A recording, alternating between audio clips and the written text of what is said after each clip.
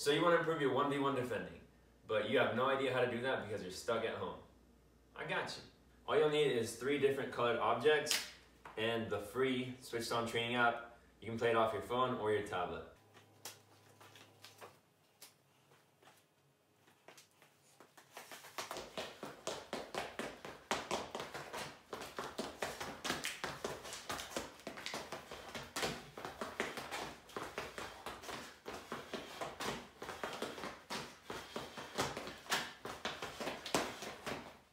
So here I've opened up the Switched On Training app, and if you don't already have the app, it's free.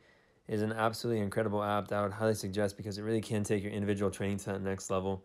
And I think all you'll need is an email to be able to access all these awesome features. So for me, this is how I'm going to set it up. Blue, red, green. Obviously, if you have different colors, use different colors. Also, you can use numbers, whatever you want to do.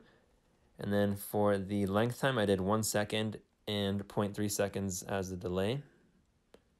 And then you can play around with it. So I just did 10 rounds. But you can go unlimited. You can kind of go 15 rounds, 20 rounds, whatever you want, depending on how you're feeling that day or what you're looking for. All you'll hit next. And then boom, voila. I'm pretending like that iPad right there is the attacker.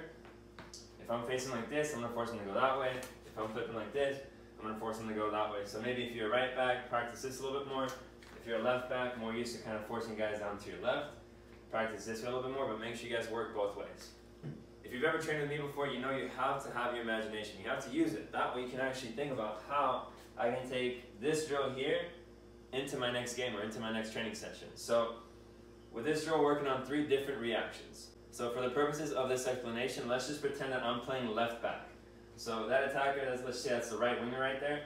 I'm forcing him to go this way, down my line, as opposed to going inside. So reaction number 1 is blue. Okay, so I force that attacker to go down that way. I quickly flip my hips, react, and I'm able to put myself between them and the ball.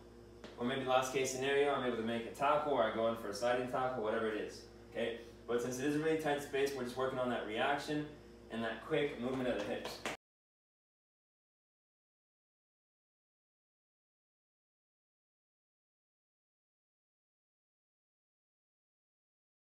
Reaction number 2, which is red.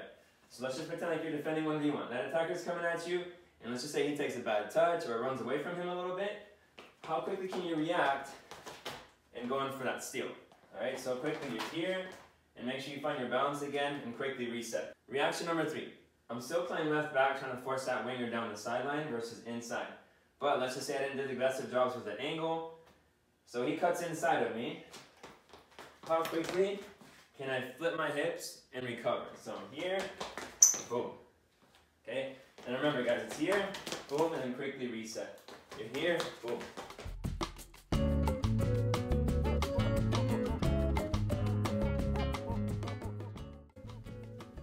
And make sure you guys work both ways with a different front foot every single time. That way you get comfortable forcing to the right or left.